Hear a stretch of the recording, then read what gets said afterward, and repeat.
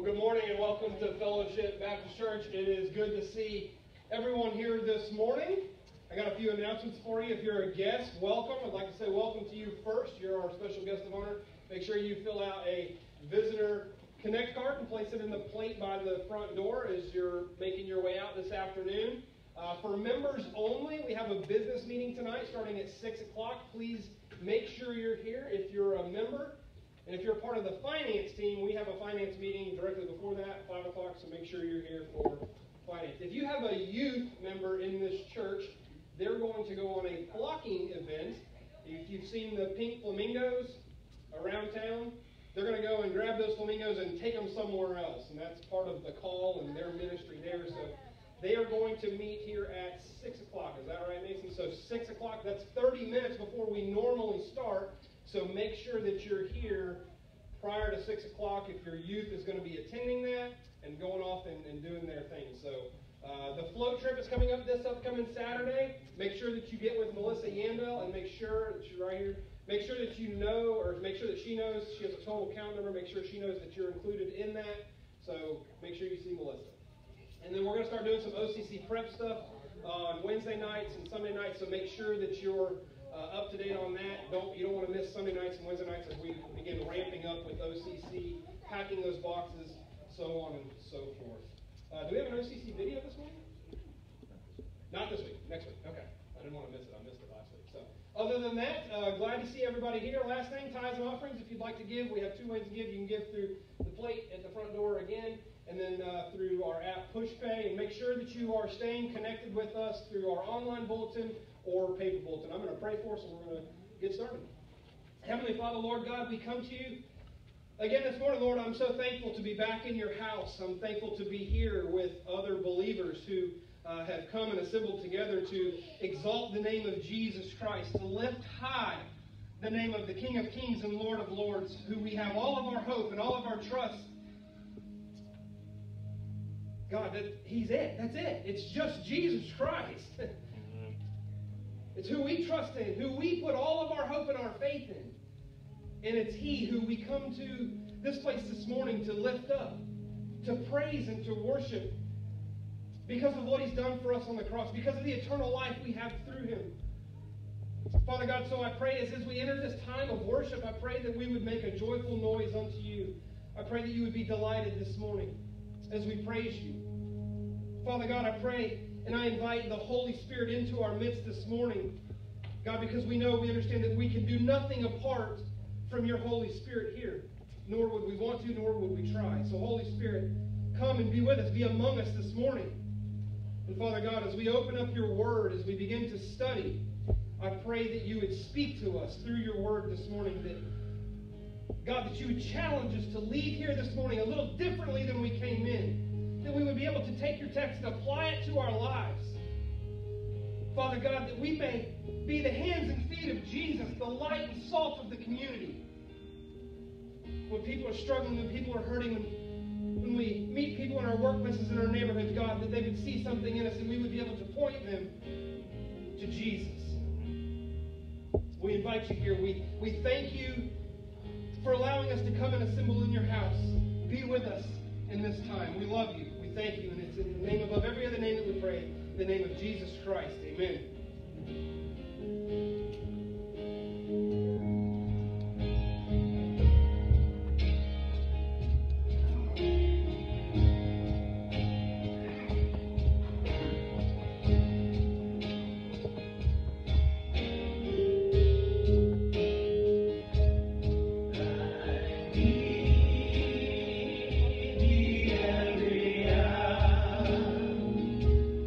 Most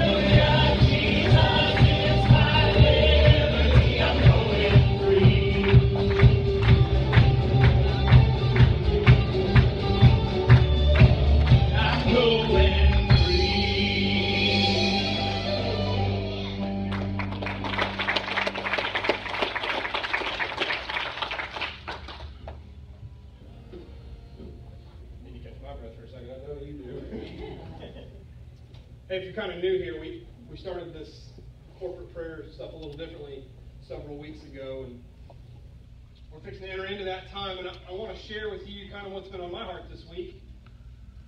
Martin Luther, not King.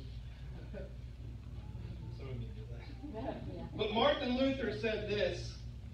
He said, "To be a Christian without prayer is no more possible than to be alive without breathing." Amen. I want you to think about that for 1 second.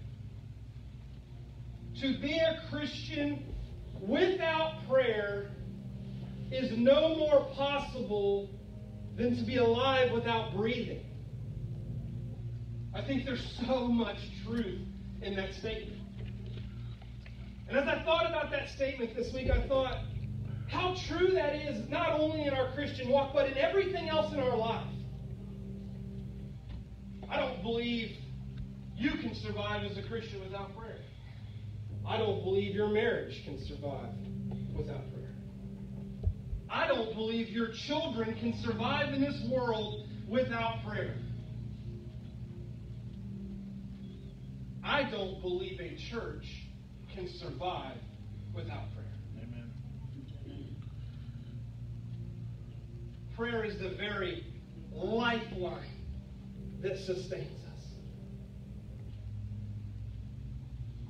But I also understand that going through life, we have trials, we have difficulties. And last week we talked about trials a little bit. We're going to talk about it a little bit more this morning. I understand that life brings about hard times. So in those hard times, it can be difficult to pray. It can be difficult to even want to pray, to desire to pray. And as many of you know, I'm a huge Southern gospel fan. I love Southern gospel music. Kind of weird that way, maybe. Gold City is one of my all-time favorite bands. If you don't know who Gold City is, I'm sorry. Gold City sang a song back in the 90s. The title of that song was called Pray.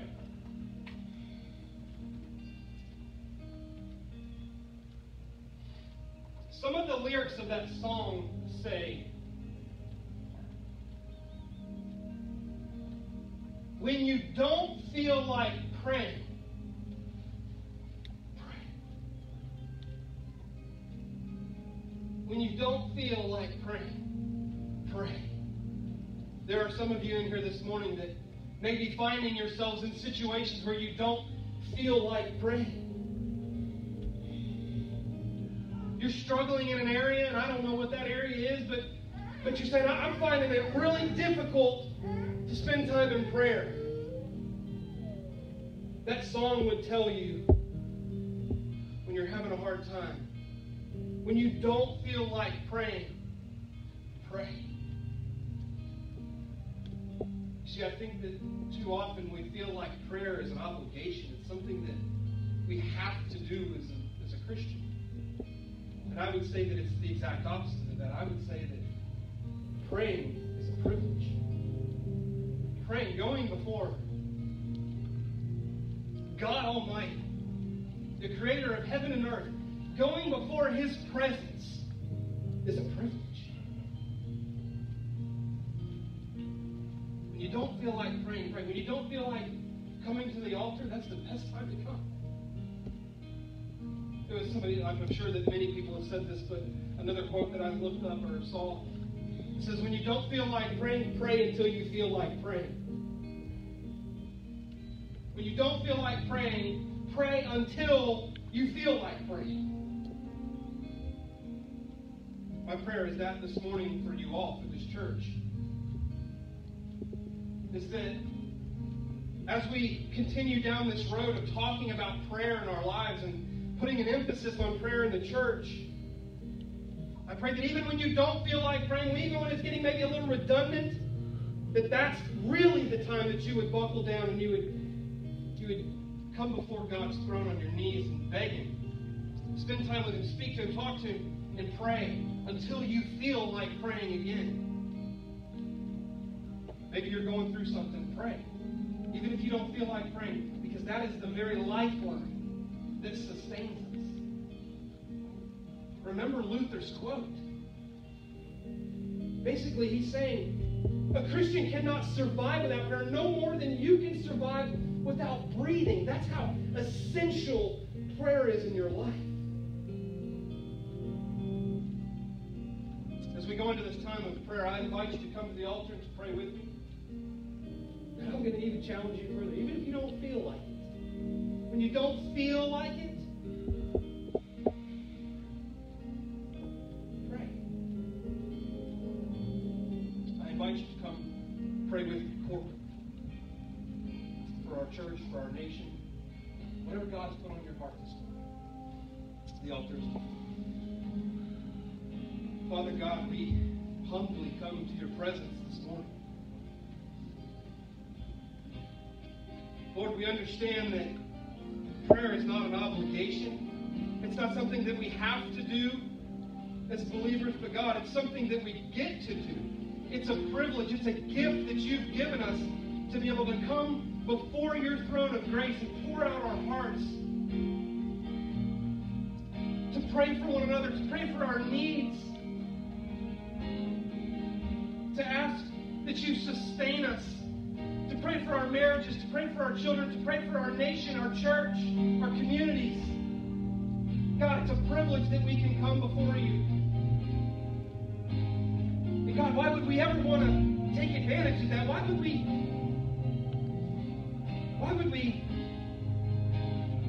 get to a point and say, I don't feel like praying? When, God, we understand that a prayer it's communing with the most powerful being in the entire universe. I get to talk to God of the heavens and the earth who spoke this stuff into existence. I get to talk to you. And you get to talk back to me. You will talk back to me.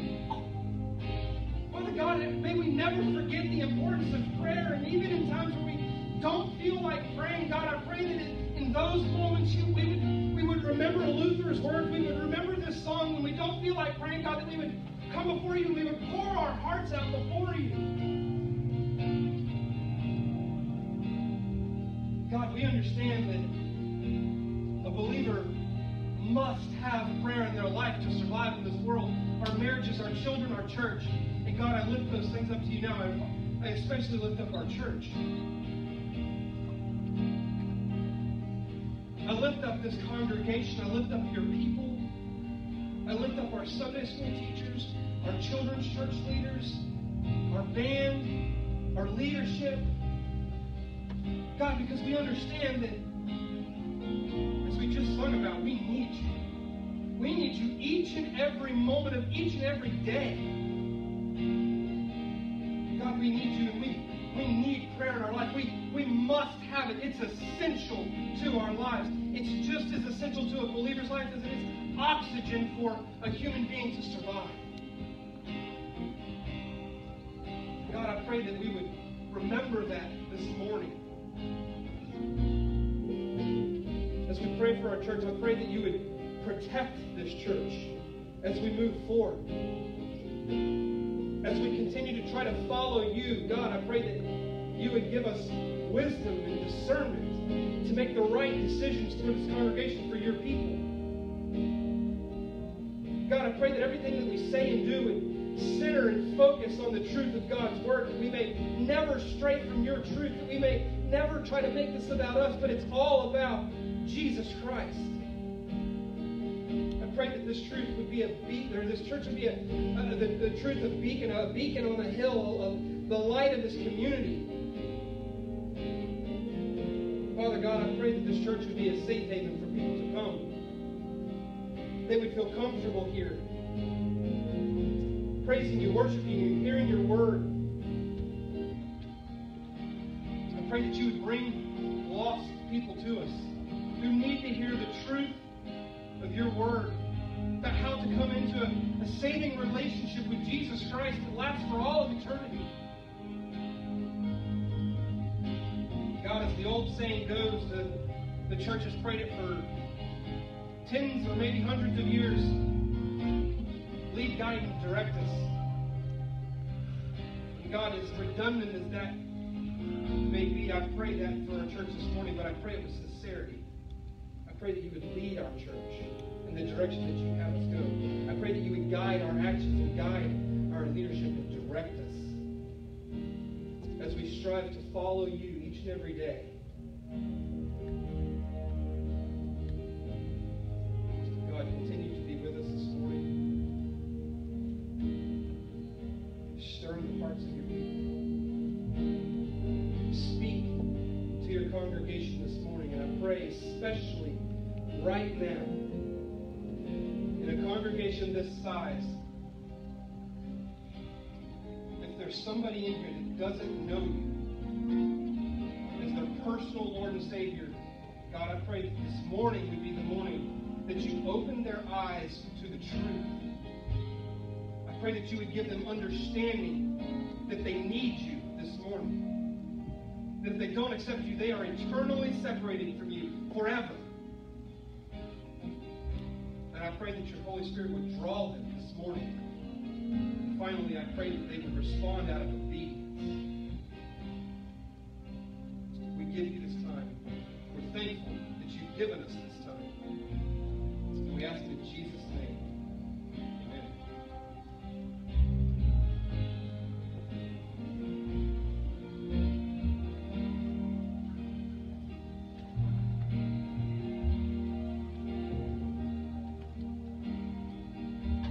Interesting how things work out. Brother Ray and I did not discuss this, but the song that we're about to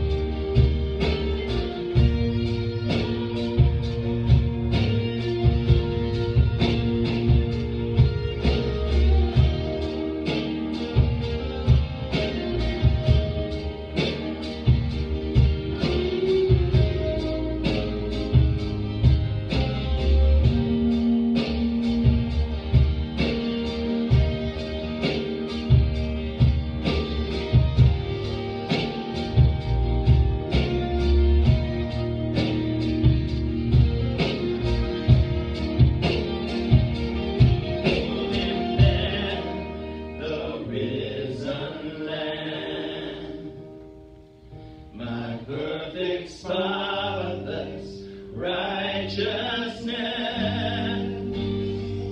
The great unchangeable I am, the King of glory and the great.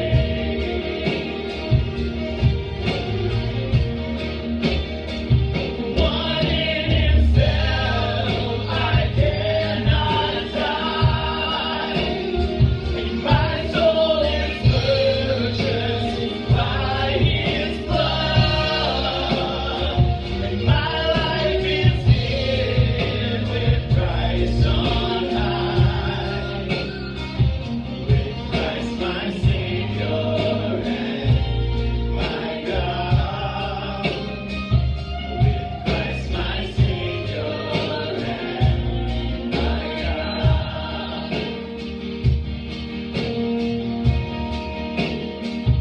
Before the throne of God above, I have a strong and perfect plea. The great high priest whose name is love, whoever lives and bleeds for me. Father, we thank you. God, we thank you for the blessings in this life. We thank you for being able to be here today, surrounded by you. But God, we thank you so much more for Jesus. We thank you for the grace that we find in him. We thank you for the forgiveness because, God, you know we need it. God, we thank you. We thank you that when our adversary starts throwing darts, when our adversary attacks our life, attacks our families, God, we thank you that we have an advocate. When the accuser points out our sin, we have an advocate that points out the pain. God, we thank you for the shed blood of Jesus Christ and its power in our lives.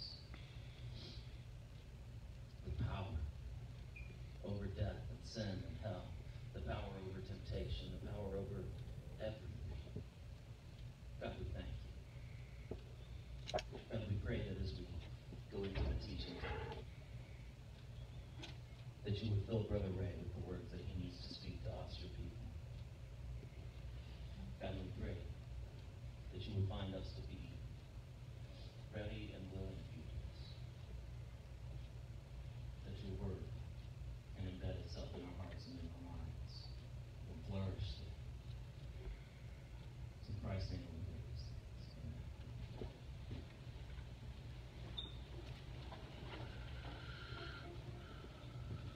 All right, if you have your Bibles with you this morning, we're going to return to the book of James. If you were here last week, you know that we started a new series. This series is in the book of James. We're going to go through the book of James in 13 weeks, and last week we talked about kind of why James wrote this book. It's not really doctrinally themed, it's more practical. And we talked about the two reasons James wrote this book. One was to challenge believers to examine themselves, to see if they're really in the faith. And then the second reason was to build our faith, to strengthen us, to train us to walk according to the Word. That's why we're going through this series. So this morning we're going to find ourselves in the book of James in our second week here in the book of James. Last week we talked about trials. This week we're going to talk about a new category. Last week we said that each week we would focus on something different, so this week will be on something different. But before we jump in, I want to play a short game with you to get your mind geared ready for this text. I'm going to say a word, and then I want you to say what you think that word means. Ready? Watch. You guys are not awake. This is an opportunity for you to speak. Okay, so we have to observe, and then we had time. There are two meanings to that word. To watch out, right? Or I could say My watch says 11 o'clock. There's two meanings, right? Let's try another word. Let's go with bat. Can. She's thinking of an animal that's flying, but if I said I have a baseball bat, that word means something different. All right, last one. Ready? Park. A place to play, or to park your vehicle. So if you did your English homework, you know that these words are called homonyms.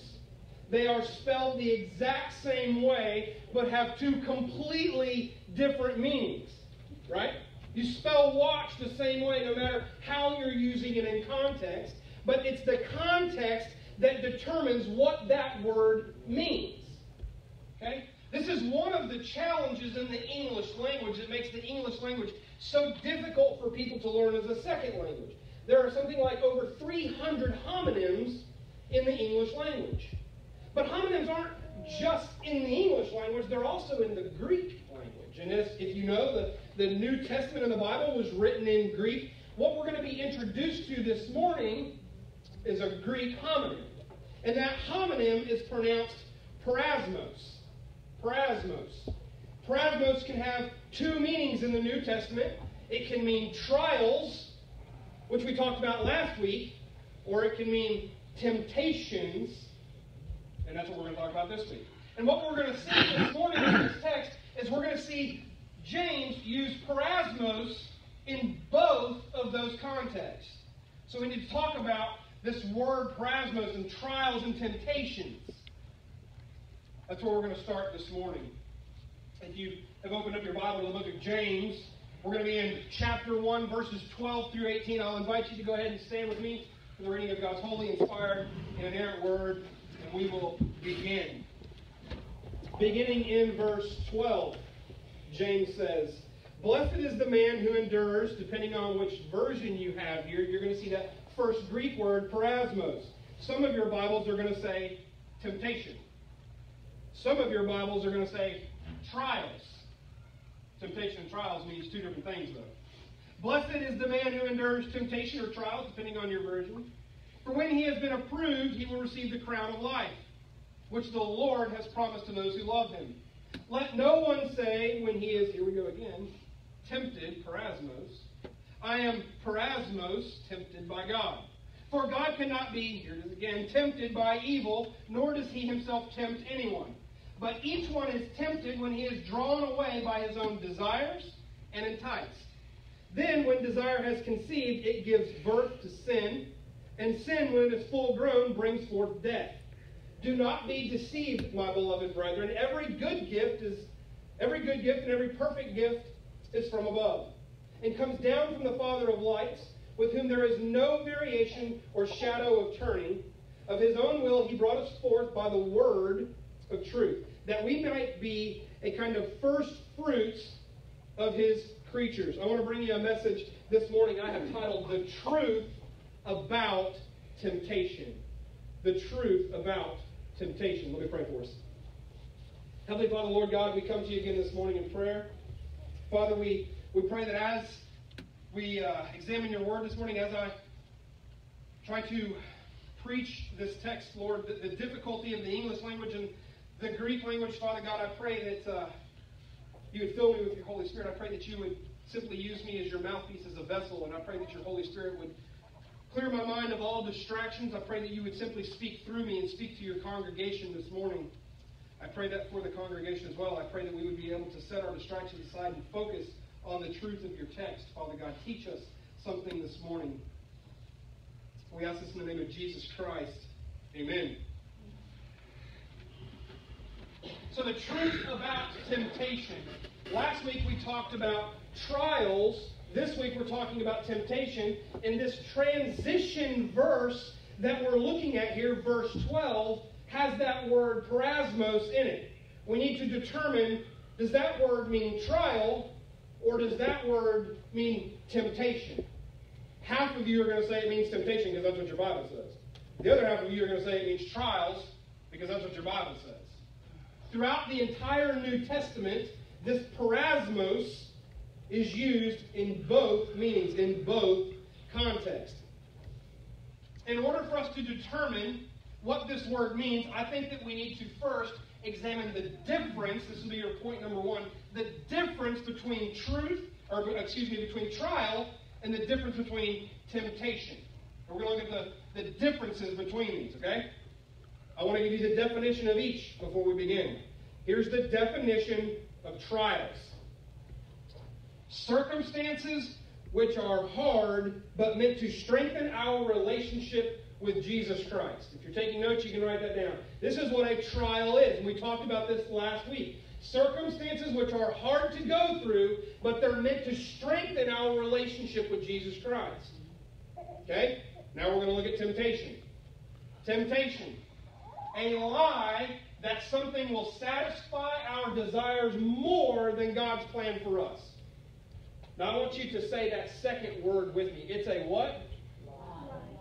It's a lie that something will satisfy our desires more than God's plan for us. That's what temptation is. So you see the difference in a trial and temptation. A trial is meant to strengthen you. Temptation is meant to destroy you. Now, if we remember our text from last week, back in verse 2, if you have your Bible there, James says, "My brethren, count it all joy when you fall into various trials." There you have trials. The intent of the trial, right? Count it all joy, knowing that the testing of your faith produces patience. Let patience have its perfect work, that you may be complete, lacking nothing. You see, the trial is meant to draw you closer to God, to strengthen you. But that's not what temptation is meant for. So now let's fast forward to verse 12. I'm going to change versions on you here. The first time I read it was in the New King James Version. Now I'm going to read it in the NASB. "Blessed is a man who perseveres under trial. For once he has been approved, he will receive the crown of life, which the Lord has promised to those who love him." Blessed is the man who perseveres under trial. Now, what I want to explain to you about trials and about temptation are trials that you're supposed to go through a trial. You're supposed to endure a trial. You're supposed to start the trial and come out the other end of the trial. That's not what you're supposed to do in temptation. You see, temptation, you are supposed to resist temptation, to escape temptation. You don't go through the temptation. You stay away from the temptation. I want to give you 4 ways to look at trials and temptations and compare them as we move forward, discovering this difference, right?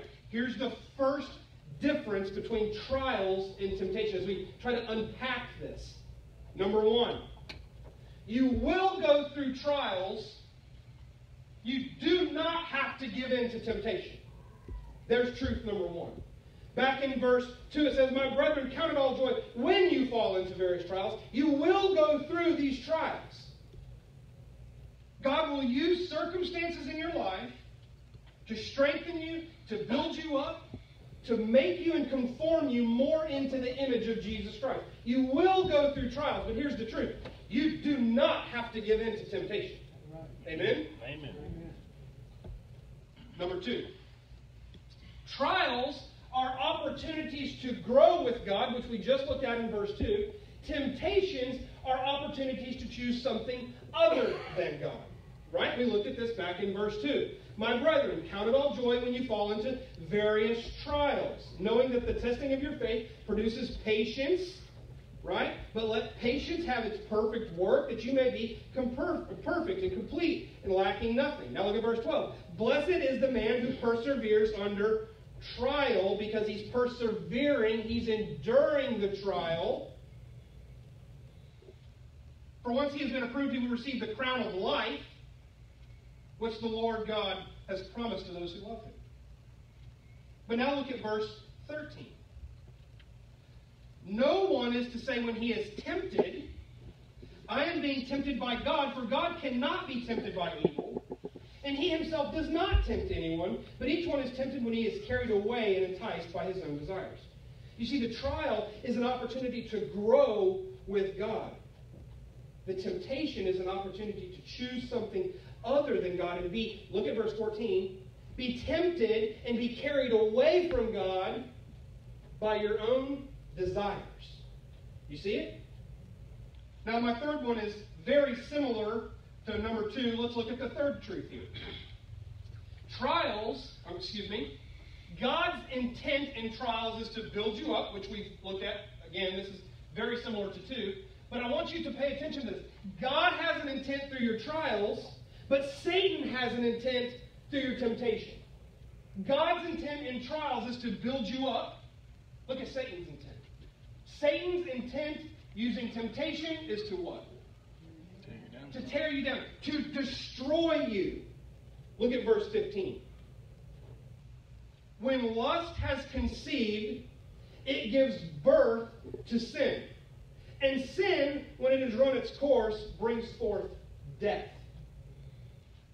Do you see how the difference? Do you see how God's desire, God's plan is to use one to strengthen you, to build you up, to make you and conform you more into the image of Christ. But Satan's desire is to use temptation to destroy you. Here's the fourth truth. Enduring trials gives life.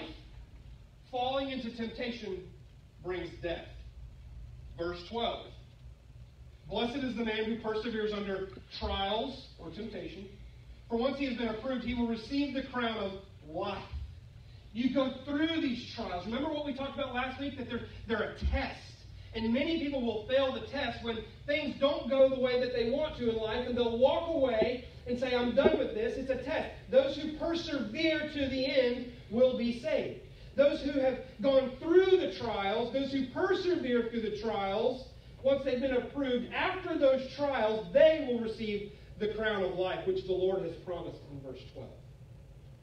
But verse 15 says, but each one is tempted when he's carried away and enticed by his own sin. When lust has conceived, it gives birth to sin. And sin, when it is run its full course, brings forth death. Going through the trials, persevering through the trials, brings life. Giving in to sin brings death. Now maybe you're saying, okay, now which one does it mean here? Again, I'll re-emphasize the point that you endure the trial. The point is for you to go through the trial. You persevere through the trials of life as you're being built up in Christ, as you're conforming to His image. If that's happening in your life, through the trials in your life, you will be the one who receives the crown of life. Because you're enduring, you're persevering through the trial. Temptation is not meant for you to endure through. It's meant for you to resist from. Abstain from temptation. Flee temptation. Flee the devil. Not sit there and endure it. I believe the accurate word here in this transition verse is try. Blessed is the man who perseveres, who endures the trials of life. Because if he's enduring the trials of life, he will be approved at the end, and he will receive the crown of life, which the Lord has promised to those who love him. Do you see the difference? Do you see how that word can mean two very different things, depending on the context that you put it in? All throughout the New Testament, this word can mean either trials or it can mean temptation. It's the same word. Now that we've looked at the difference between these two words, we're going to look at the danger. Point number 2, the danger. Verse 13 through 15 says, no one is to say when he is tempted, I am being tempted by God. For God cannot be tempted by evil, and he himself does not tempt anyone. But each one is tempted when he is carried away and enticed by his own lust. For when lust has conceived, it gives birth to sin. And sin, when it has run its course, brings forth death. The first subpoint under point number 2 I want to show you is your tendency. Your tendency. And this is what your tendency is. It's to blame others for your sin. Verse 13. Let no one say when he is tempted, I'm being tempted by God. We have a tendency to blame others for the sin in our lives, do we not? If you have children, you know this is true. Because when something goes wrong in the house is destroyed, or they forget to do something, or so on and so forth, when they misbehave, and you call all 3 of them down front, what do? wasn't me. It was that one or that one. It wasn't me. But don't be too hard on your kids, because guess what? You were the same way. And guess what? It didn't start with you either. What happened back in the beginning? Remember at the beginning of the Bible, Adam and Eve? What happened there? God came to Adam and said, Adam, did you eat of the forbidden fruit? And he said, it was the woman. And then what did he say? That you gave me. It's not my fault. It's the woman's fault, but then it's your ultimate fault because you gave her to me. What did he say? It wasn't my fault. It was the devil's fault. You see, we have a natural tendency to blame others for the sin in our life. But I want to show you the truth in this. It's not Eve's fault, or it's not Satan's fault, rather. It's not someone else's fault who we're trying to blame. I want to show you the next thing. We just looked at your tendency. Let's look at your desire. Your desire. Verse 14. But each one is tempted when he is carried away and enticed by his or her own lust. Does it say, but each one is tempted away, or tempted and carried away when Satan tempts them? But each one is tempted when he's carried away by that drink? No. You see, we all have temptation in our life. You will not go through this life without facing temptation. The truth of the matter is, we don't have the same temptations. For one person, you might struggle with food, gluttony, right? But that doesn't affect the person next to you. For another person, it might be tobacco. You're trying to put tobacco in, you can't for years. Tobacco may not affect the person next to you. What about alcohol? You might struggle with alcohol this morning, but the reality is not everybody in here struggles with alcohol. Maybe it's a picture on a screen. Maybe it's pride. Maybe it's driving by somebody's really nice house and saying, I could just have that. Maybe it's excessive spending. Who knows? I don't know what your temptation is this morning, but what I do know is each and every one of us have one, but they're all different. They're all different. But here's the truth. Cigarettes don't tempt you. They just don't. I don't have taste for that. Do cigarettes tempt you? I'm not asking first name. Cigarettes are an inanimate object. How do cigarettes tempt you? They cannot, by definition, because they can't in and of themselves do anything. That'd be like saying this chair tempts you. Does alcohol tempt you? Yeah, no, for show hands. It is an inanimate object. It cannot tempt you. A screen, a picture, doesn't tempt you. It doesn't tempt you. And I've heard a lot of preachers say, oh, the world tempts you. I believe Satan uses the world and the things in the world to tempt. But here's another truth. Satan is not omnipresent, nor omniscient, or anything else. He is not tempting each and every one of us. He can't be. He can't be everywhere at once. He can be tempting you if Satan is on your back or in your presence, but I hope that's not true for any of us. But Satan, let's think about this, the CEO of all evil in the world, I think he's got bigger things to do than tempt you with a drink. Coming up with false religions and how to corrupt politicians who are leading countries and so on and so forth. Now, Satan does have an army of minions that can obviously tempt us. I'm not saying Satan cannot tempt you. I'm saying most likely Satan is not tempting you. Now, he does have an army of demons and such that can also tempt you. But odds are, you don't have a demon following you around either.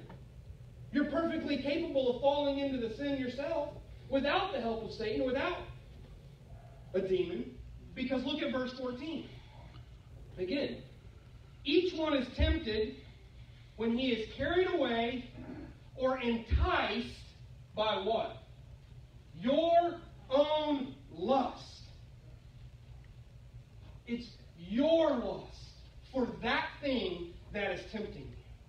You know what this enticed word here means? Out of all the commentaries and everybody that I listened to and read, this entice. It means like a lure or a trap, like you're fishing.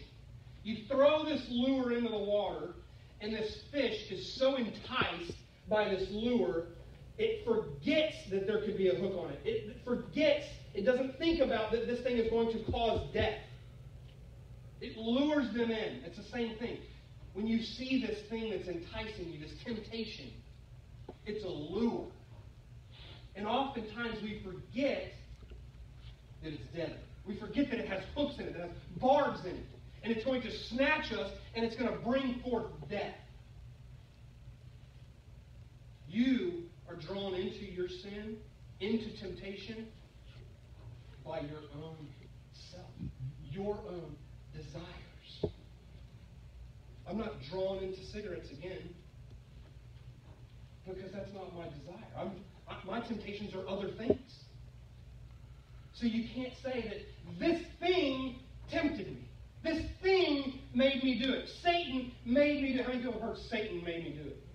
Satan made you do that. Satan made you do that. You are completely capable of giving in all on your own. That leads me to my third subpoint. My third subpoint is, it's your fault. It's your fault. 14 and 15 again. But when each one is tempted, he is carried away and enticed by his own lust. It's your fault. Then look at this. Then when lust has conceived, it gives birth to sin, and sin, when it has run its full course, brings forth death.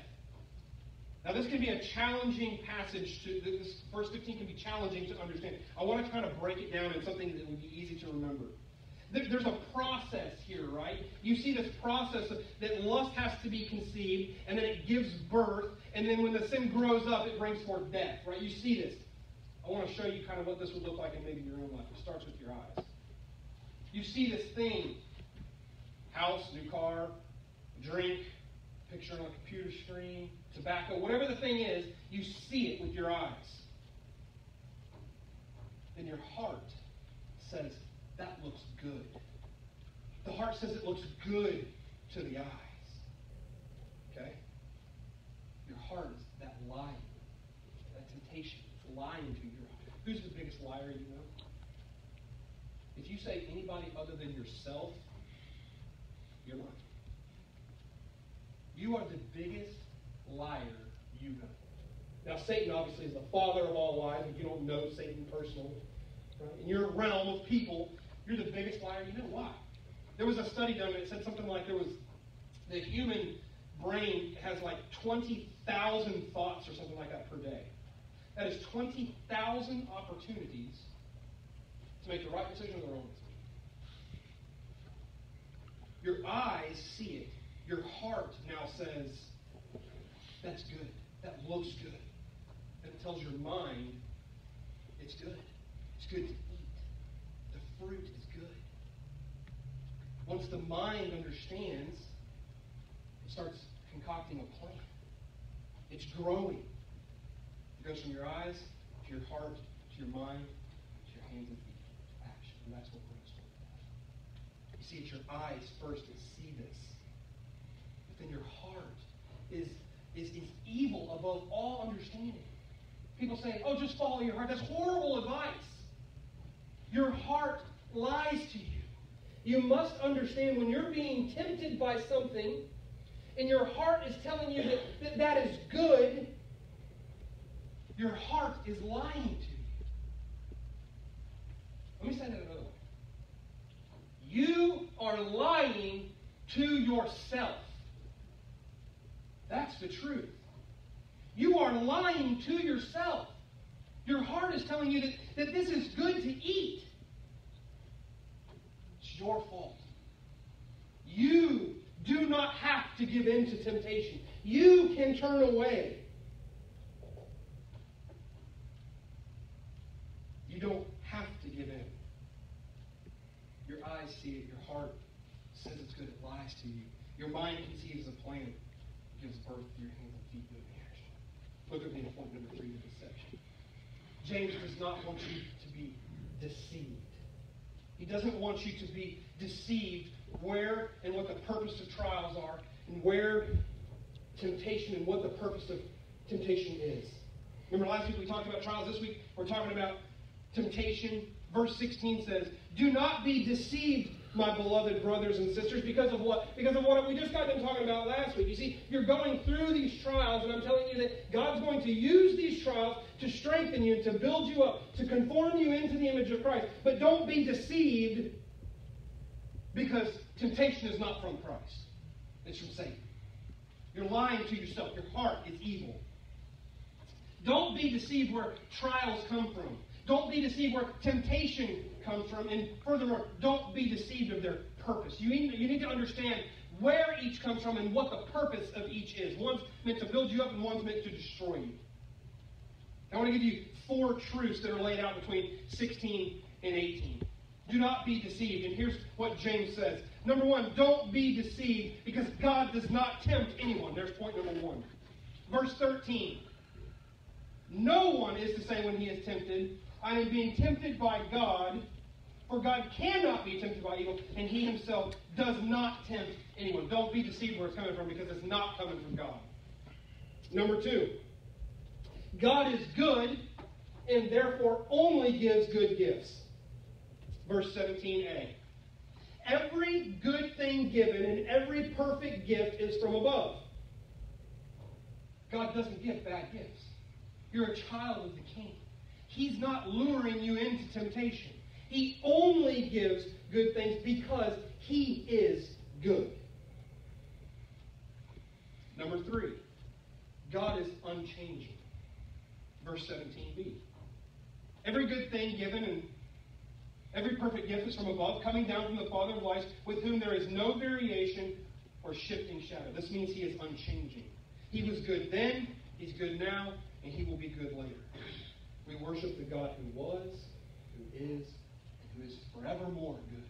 He gave good gifts then, he gives good gifts now, and he will always give good gifts. Nothing God gives will be bad. Number 4. Finally. Number 4, God loves you. Look at verse 18. In the exercise of his will, he gave us birth by the word of truth, so that we would be a kind of first fruits among his creature. Listen, God called you out of darkness. He showed you the light. He showed you the truth. He called you out to be a child of himself because he loves you. And if he loves you, he's not going to give you something that's bad for you. Temptation, something that's going to kill you, is like poison. I love my children. I would not tempt them with poison, with something that would kill them. The same can be true with our Father. He's not going to give you something that can kill you, that's bad for you. It's only good things. Only good things.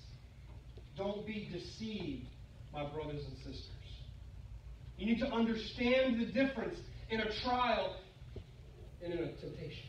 You need to understand what they're there for, why you're going through them. You need to understand why you're going through a trial, and you need to understand what temptation is all about. You need to understand the danger in that temptation, and you must understand that you have the say-so to walk away. You don't have to give in to temptation. You have to go through the trial. You don't have to go through the temptation. You need to understand it's your fault.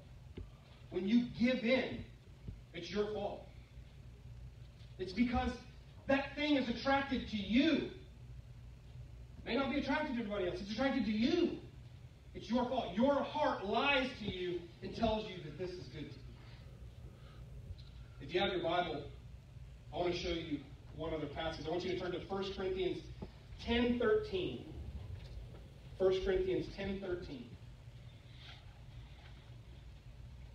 I'm going to give you a moment to turn there, because if you have your Bible, I want you to highlight this, underline it, put a star next to it, bookmark it. Whatever you've got to do that in your Bible. It is highlighted in my Bible.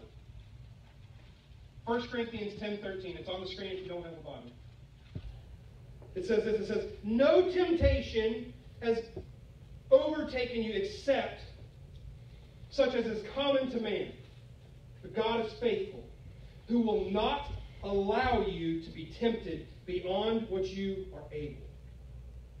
He will not allow you to be tempted with something that you absolutely have no power against, that you can't turn away, which tells me that you have the ability to say no to that temptation.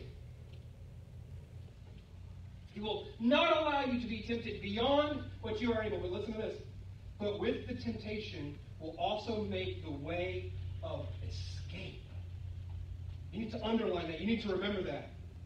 I want to give you an easy way to remember that. The NYPD, the New York Police Department, all police departments have codes that they call out. It's code whatever. You know what the NYPD code for 1013 is? It's officer needs help. Officer needs help. I can't do this on my own. I need help. You find yourself in temptation. You go to 1 Corinthians 10:13. You cry out, God, code 10:13. I need help. I can't do this on my own. Get me out of here. Help me resist. You know what the other police departments use code 10:13 for? Danger ahead. Danger ahead. Code 10:13. Danger is ahead of me. You find yourself being tempted by whatever it is. Whatever that thing is that's calling out to you. Whatever your heart's telling you that's good, which is a lie straight from the devil. You call out, code 10:13, God, I need your help. Amen. And 10:13 says that He is faithful. You need to underline that. God is faithful. He will show up. He will not allow you to be tempted beyond your capability to turn away, to turn it down, to say no. And then He will provide a way of escape. But you've got to be looking for it. You've got to want to escape it. You've got to say no to your heart, say no to the lie, and say, God, I desire your truth more than I desire this sin, this lie from Satan, this thing that's telling me that it's going to feel so good. Here's my final thought that I want to leave you with. Last thing on the screen. Last thing up there. Every temptation that you encounter is an opportunity to, I underline these words, trust in the truth of God, or what does that say? Listen to the what? Lie of the enemy. You must understand when you are being tempted by something, that is an opportunity to to trust in the truth of God's word, to trust in God Himself, or to listen to the lie of the enemy. It is your decision. And if you give in to that temptation, it's your fault. Sure, Satan roams around like a roaring lion. Peter 5:8. He roams around like a roaring lion, seeking whom he may devour. Sure he does. He's looking for someone to devour. He's not everywhere at once. He's not on your back. He's not following you around. His dominions, his army of wickedness, his demons. In Ephesians 6, putting on the armor of God. Yes, because they're crafty. They're coming up with all of these lies to tell the world. But you have the ability. You have the capability. You have the option to give in or to withstand the temptation. You have to go through the trial to get to the end, to get to the other side.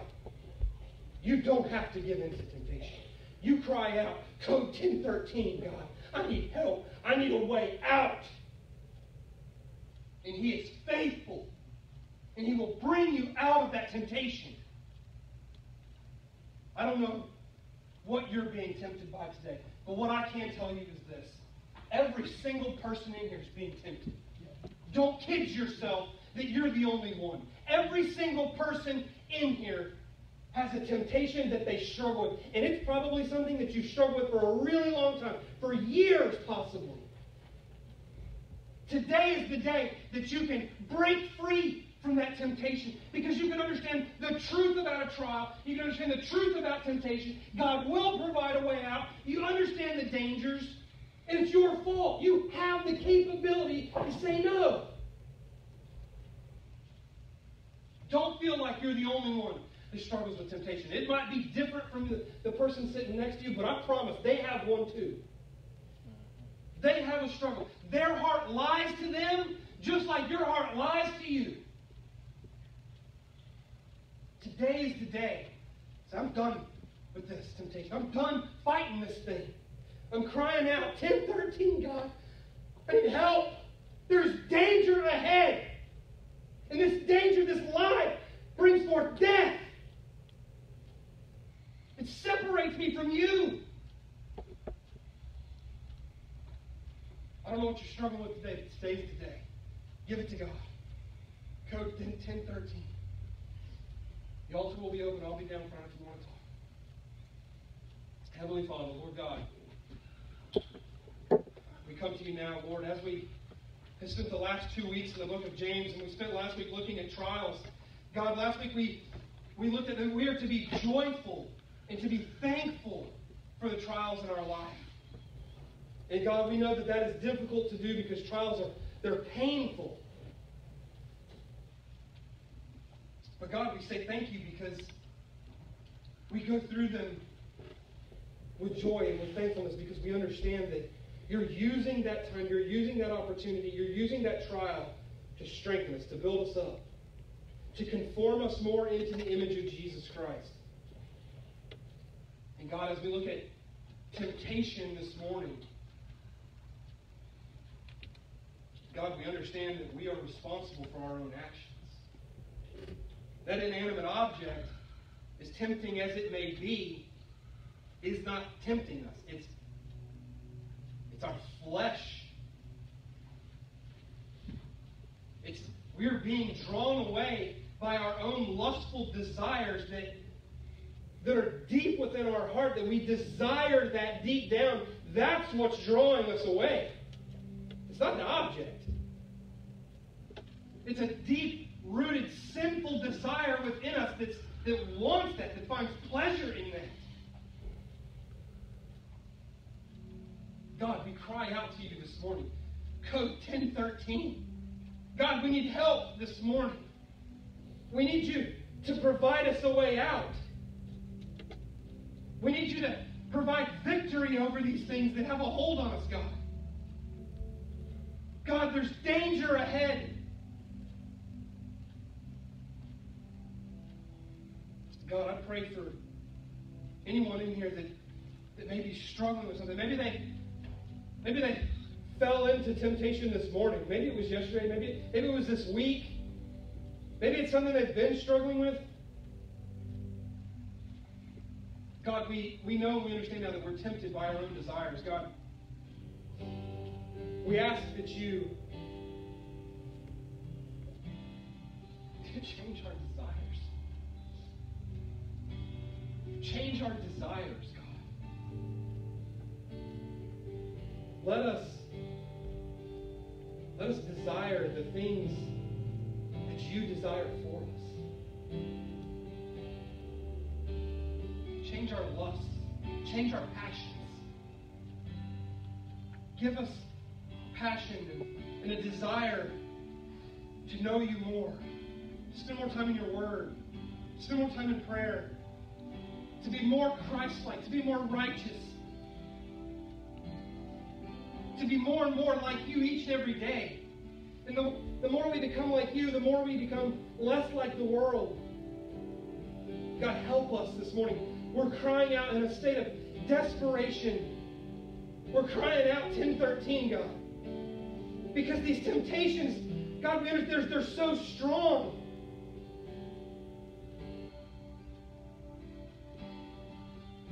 God, we understand now where they're coming from. They're coming from within us. Our eyes are lying to us. We see it, and then our heart tells us that it's good. We're lying to ourselves. God, help us to not do that. Help your Holy Spirit within us to show us the truth this morning. Help us to trust your truth and not listen to the lie anymore.